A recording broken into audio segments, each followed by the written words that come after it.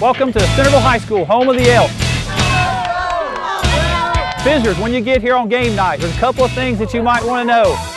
Number one, all visitors have to enter through gate C.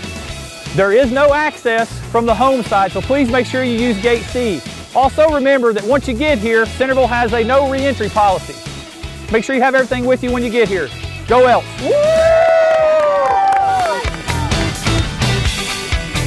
Hi, I'm Tracy Summers, police officer with the Centerville Police Department, school resource officer here at Centerville High School. Welcome to Centerville Stadium, home of the Elks. With Football Friday starting again, please remember there are a couple things we don't want you to bring to the stadium. No smoking. In the stadium, around the stadium, or in the parking lot. That includes vapes. Also, no alcohol. No. If you're tailgating, we want you to have a good time, but please do not bring those things into the stadiums. Go Elks!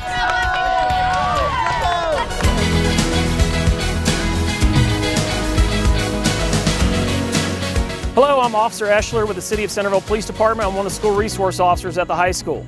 After the game, win or lose, you eventually need to leave. We have everybody exit this main east exit.